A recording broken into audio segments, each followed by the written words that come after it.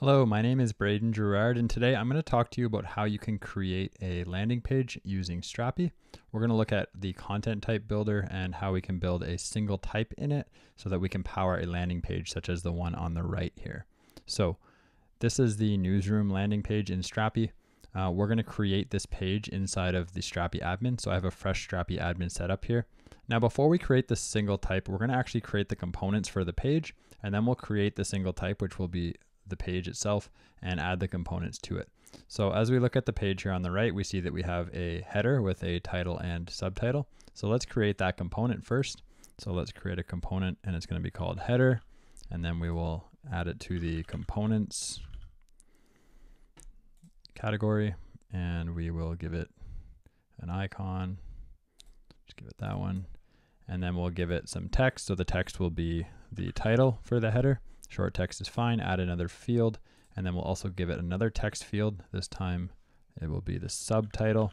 Again, short text is fine, and we'll hit finish.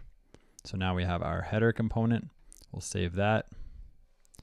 We'll come over here and we'll create a new component, and we're going to create this title component now, because if we scroll down the page, we'll see that the title is used in a couple different places. So we'll create a new title component just to hold that. It'll be very simple. It'll just be called title. We'll give it this icon again and add it to the components. Hit continue, and it's just going to be text that has title and short text.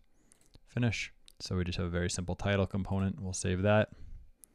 Now, these two buttons are a call to action.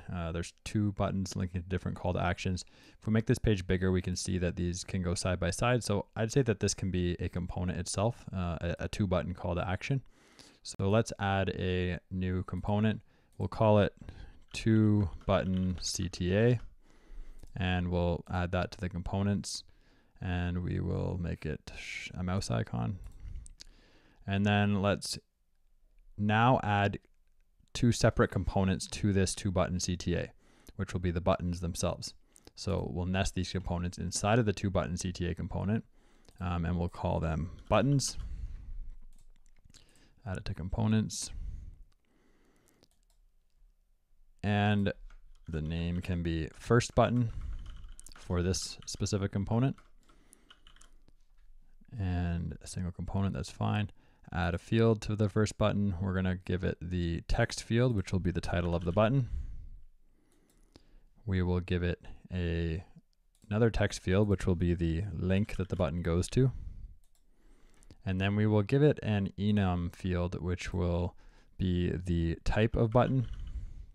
So in this case, we have a primary button, we have a secondary button, and you can use these enumeration values to set the styling for the buttons. We'll also add an outline button, and we'll add an outline icon button if we want to add a button with an outline and an icon, and we'll see where we can use this later. And then we'll finish that one. So here we have first button in our 2-button CTA component, and then we'll add another field to this component, which will also be a button component. So now we can use an existing component, and we will select the button component that we just created, give it a name of second button, and this is a single component. Finish. Now we have our first button and our second button with the title, link, and type on them in this 2-button CTA component. So we can save that.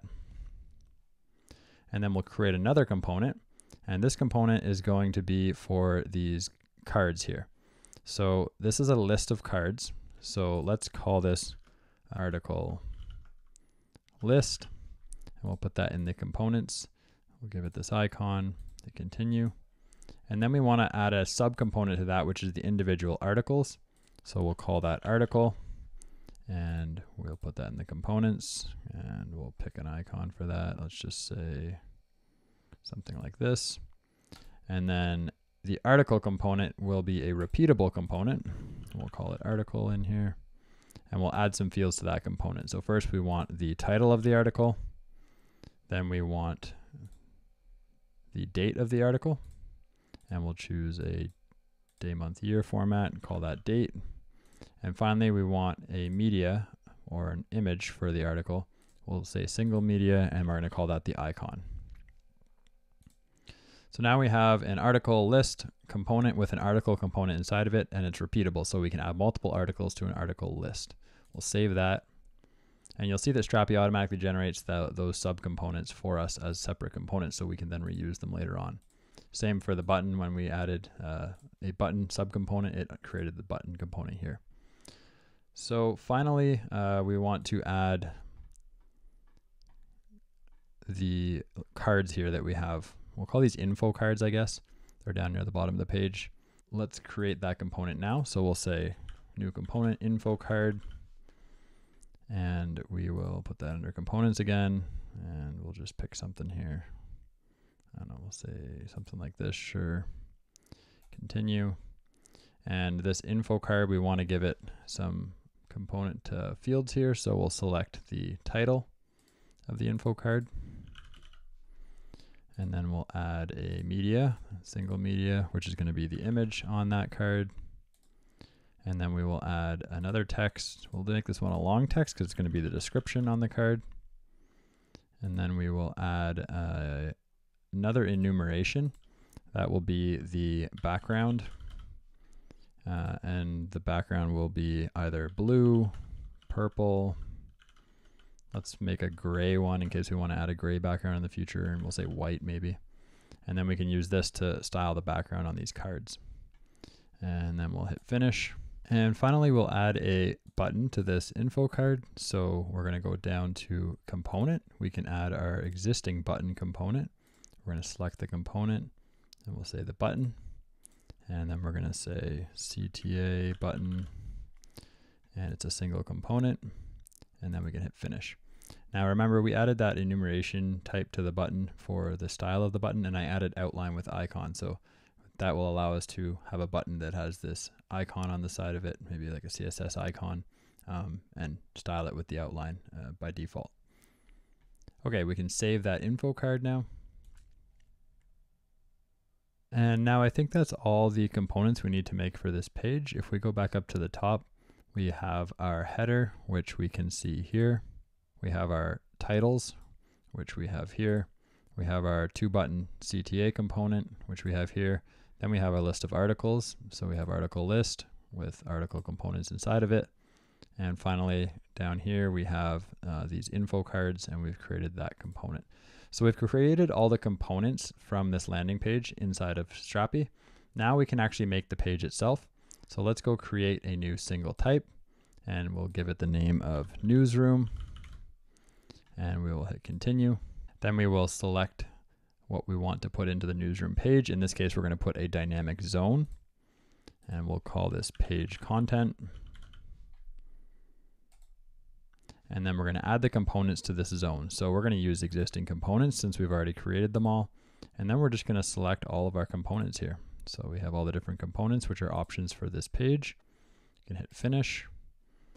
And that is all that we have to do in order to allow a content editor to come in here and create a landing page using any of these components. And they can order them how they like. They can put them in, with different styling based on the enums that we created. And we can take a look at how we can do that here. So let's save this.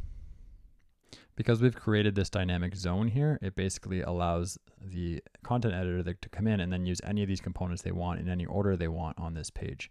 So we could have just put a bunch of components on this page in the order of the page, but it wouldn't have made the page quite as flexible as if we do the dynamic zone, because the dynamic zone allows the content editor to come in and rearrange these sections, put them in different orders if they want, use some sections, omit some sections. So it's a little more powerful if we use dynamic zones along with components. Okay, so if we go back over to the content manager now, we can see that we have our newsroom page here. There's no content on it yet. So let's build up this newsroom page from the view of a content editor. So we'll add a component to the page. We're going to add the header. We'll build it just as the page is here. So first we'll add the header. We'll give it the title of newsroom. And we'll give it the subtitle of press releases, news, information. You get the idea. Add another component. We're going to add a title because we want this Strapi in the news title. So let's add our title here, Strapi in the news. Now we're going to add a two-button CTA. So we'll go here. We'll pick the two-button CTA. The first button, we want the title to be download logo kit. We want the link to go to some URL. And we want to choose the style. So we're going to say this is a primary button. Then we're going to choose our secondary button, go to media kit, and we'll say some URL. And then we will make this a secondary button. Now we have our articles. So we will add another component. That component will be an article list. Inside the article list, we're going to add articles. So we'll click here and we can add as many articles or as few articles as we want. So let's just add the first one here, headless CMS startup. I'm not going to type out the whole title. We're going to choose a date here. So in this case, we want February 28th. And we can choose an icon. Now I'm not going to have this exact icon, but let's load in an icon here. We'll add that in. And then we can select that, finish, upload asset, finish.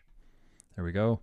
Now we can add another article if we want. So there's our first article. We can add a second article, Strapi lands 31 million. We'll pick a date here. The date doesn't really matter. And then again, we can pick another image. We'll just use the same image.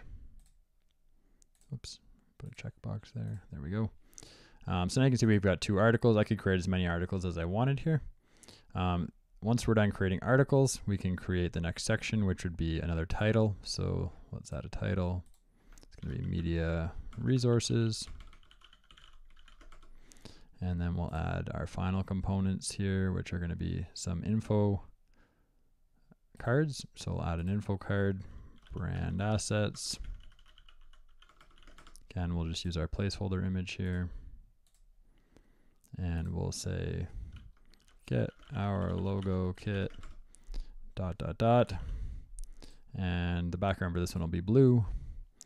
And now we have our first info card. And if we want to add our second info card, same thing. We can pick an info card here. Now again, I could have made this a list of info cards like we did with the articles.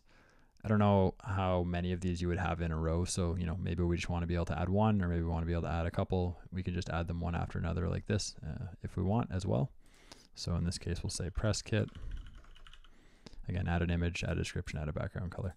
You can see how dynamic this is with the dynamic zones and the components, and how easy it is to build up pages and adjust the pages to your liking as a content editor. So this is Strapi and how you can use components with dynamic zones to create a single type page.